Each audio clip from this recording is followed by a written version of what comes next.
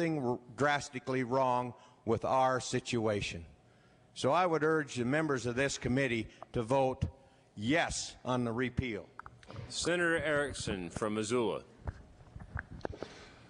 Mr. Chairman, I would like to take exception from the last sentence that the good senator from Havre gave us. His sentence was to tell people, no, you don't need this. Members of the body, please read the last 500 emails that have come in since the last 3 days. Please read them. Over and over and over, people who were in terrible shape in their lives until 2005, 2006, 2009, 2010, whenever they began to use medical marijuana. What they are begging us is to be allowed to live, being allowed to live because this herb has helped them.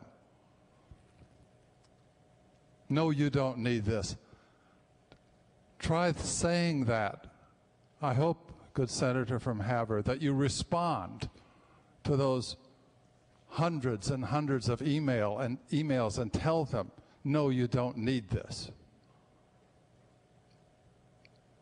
I read a couple of those emails, Mr. Chairman, the other day. I guess it was just yesterday. I lose track. But there are more. There are so many people being helped by this. I know that Senator Essman's bill has a chance to keep on going through. I would love to be able to see us do a couple of things with that bill to allow these folks who are being helped to continue to be helped. Senator Larson from Missoula. Thank you, Mr.